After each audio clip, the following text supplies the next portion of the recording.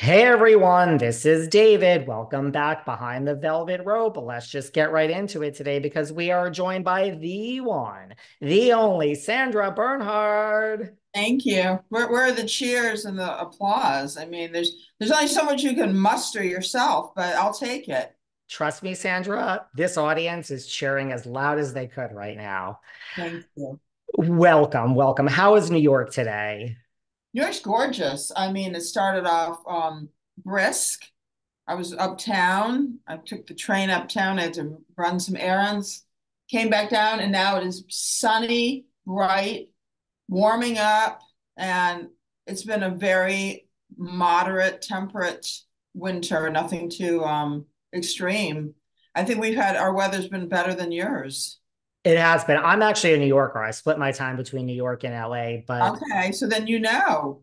people here think I'm a Los Angelino, and I'm like, oh, no, no, no. I'm such a New Yorker. Great, love it. But you are coming here. You're coming. You have some new shows coming up. May 11th, you're at the Tower Theater in Fresno. Then you're in the OC at the Garden Amphitheater on the 15th. So you're heading west. Yeah, I'm heading west and I can't wait because I haven't been in LA since October and that's too long for me. But it's just been so busy on the East Coast. Then I was up in Vancouver at the beginning of the year shooting So Help Me Todd and my guest starring episode with the fabulous Marcia Gay Harden. And now I'm back in New York and shooting a guest starring role on a very, very, very popular show, season two, that I can't talk about yet. So I'll be in two episodes of that, and I'm sure soon enough people will know about it. Ooh, I can't wait to know what it is. Yeah. I was at your show in October and Oscars, and I have been a regular staple at your Joe's Pub between Christmas and New Year's. Like for everyone listening who has not had the pleasure of attending a Sandra show, tell them what they could expect on these upcoming dates. Well, it's, after all these years, it's still sort of indescribable to me in many ways what I do, because it's such a hybrid of all my influences over the years, from just old school entertainment. It's funny, I was watching Carol Channing, Carol Burnett. Yeah, it was Carol King had posted this little cut from the Carol Burnett show, and she was singing "You've Got a Friend," and Mama Cass and Bernadette Peters were doing a duet or a triad, however three many people are. And it was unbelievable. And at first there were all these dancers in gold lame pants doing a very Fosse-esque move around them. Then they parted the way and the seas opened. And there's these three incredible women.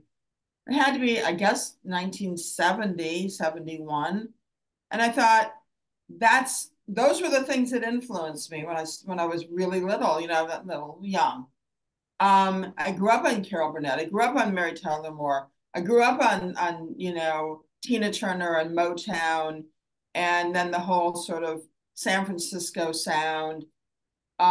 So much has sort of just been infused into my consciousness that when I do a show, I'm picking very carefully these moments that inspired me and melding them together in a sort of a reflection of what inspired me, and at the same time, very much in the moment of what's going on culturally, politically, sociologically. So it's like a blend of all of these things, and I think, I mean, I would never cast dispersions on anyone, but I think that the new generation of performers, in many ways, have a very small amount of reference to the past and don't really plug into the things that cause the cultural earthquakes. And that's what I'm good at. I'm good at like taking the past, taking the present, and putting it into the future. I would agree with that from having seen your show many times. Like you reflect on the past, you are, aware of everything going on in current pop culture and the politics and the world. And then we factor in some singing, some comedy. It's like Is there, it's speaking to all of that, you're at Sirius FM, like you've done so many parts of this business. Like, is there a part of this business you haven't done that you still want to try?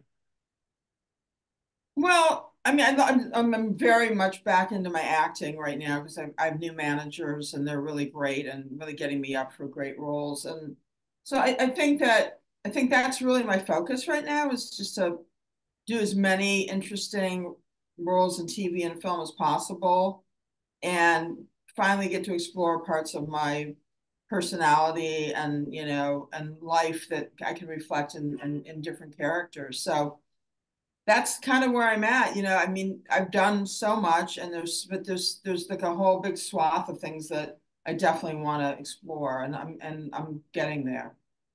Well, speaking of your acting, one of the first roles I remember you in was playing Nancy on Roseanne. I mean, what was that experience like?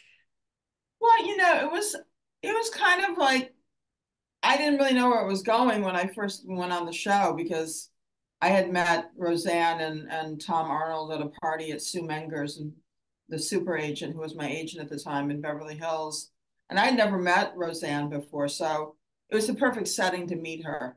And a couple of weeks later, they called and asked if I'd come on the show to play Tom Arnold's fiance. I thought, okay, that'll be a hoot. Never dreaming that it would, unfurrow into this sort of long running experience. So we kept just, evolving the characters. She ran from the arms of Tom Arnold into the arms of Morgan Fairchild, which was so, fresh and new and unexpected and super funny and crazy. And the rest is history. I mean, it was a fabulous experience. It was Roseanne at her very best, obviously. And all the guest starring or the starring co-stars were amazing. And I dipped in and out and kept doing my other things, but it was a nice, base of operations for a few years. It was like you said, like it was so new and fresh. I mean, really, to me, Nancy is like, hindsight's 2020, of course, but really, it to me as like a gay boy growing up in the suburbs, it really was, like one of the first representations I remember seeing, like of the LGBTQIA on TV. Like, do you think we got to get them all in there, Sandra? But do you think like, Roseanne is a visionary that doesn't get enough credit? Because like that show really did put that character, with Morgan Fairchild front and center for the time she Oh, returned. I think Roseanne got more than enough accolades and she's chosen many unusual paths out of the great love and respect people had for her. I don't know why she would do it, but she has. And I mean, I think if she had stayed on that path when they picked up the show again a few years ago, and she could have had a whole second opportunity to shine a light on what's happening politically. But I don't know. I can't. I mean, we were friends. I knew her as well as you can know anybody sort of in that position. But I can't give you any more insight into where she's gone or what she's thinking. Right. Like you don't keep up with her. Do you think that was just such a shame? Because the show did come back. You were on it in 2017 to such fanfare. And I mean, the Connors is still alive and well, but that was, I mean, do you think she should still be on? Do you think it's Well, yeah, she should still be on. It was her vision. It was based on her life. But because of where she stands politically, she shouldn't be on. And the show shouldn't be on at all because I mean, how can you take somebody's life and even though they I mean it's treacherous territory to talk about. But unfortunately, she I guess either didn't want it or she's just gone into a new phase of her life. a new phase of her life? Well, maybe we'll see Nancy back on the Connors, which I is don't still think going. so. I don't think so. I mean, You if don't. they haven't had me on, so I don't think I think they're also veering off into other directions.